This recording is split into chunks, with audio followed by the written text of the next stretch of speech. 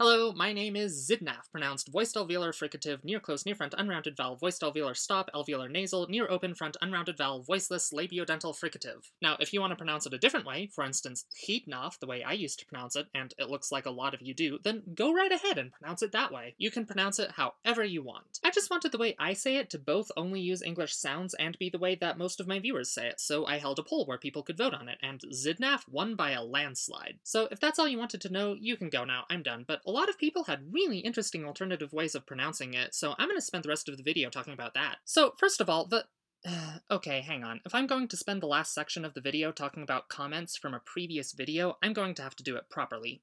Much better. Okay, so first of all, there were a lot of different ways people said the letter X. They said it Xidnaf, Kidnaf, Shidnaf. About 9 people actually voted for something along the lines of Xidnaf, keeping the X pronounced as a X sound, and for a few terrifying hours when I first posted the video, that option was actually in the lead, despite the fact that I sort of scoffed at the idea in the video. This person, QuantumFeet72, this is actually my little sister, who proposed that we pronounce it Xidnaf as a way of approximating the original Lojban, and although a few people actually voted in agreement, the compromise idea never really caught on, which I think is just as well because I'm sort of dead set on pronouncing the X as a Z sound. Christos Franzolas pronounced the X with a voiceless uvular fricative, as did Ben Felix, who mentioned that that's probably because of his Welsh heritage, and yeah, actually a lot of people talked about how their native language or their heritage influenced the way they pronounce the word. It made this comment section basically the most fun comment section in the history of YouTube. Yasmin Silva says it Xidnaf, and they would be unique enough just because of the way they pronounce the letter X, but they were also the only person to specifically specify that they pronounce it with a stress on the second syllable. It's a Lojban name, why would you say it all Esperanto-like?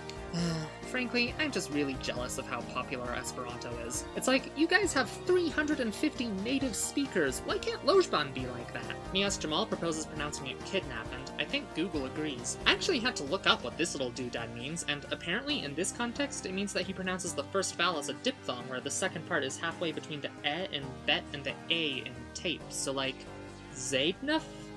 I am very curious what your native language is, Bob Sonder. Funny thing about my velar fricatives, I originally pronounced them as a sort of uvular trill, like h, and then I got gradually better at pronouncing it softer and more like an actual velar, like h.